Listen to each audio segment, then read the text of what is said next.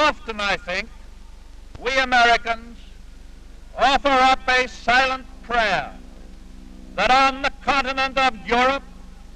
from which the American hemisphere was principally colonized,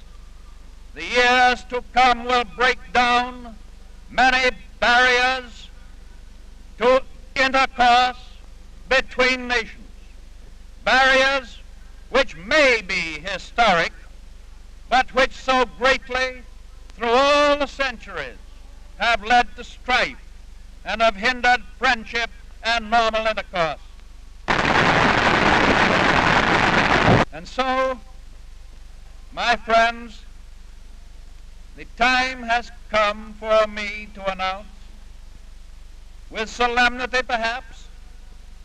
but with great happiness, a fact. I hereby dedicate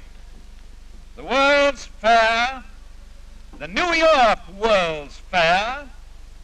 of 1939, and I declare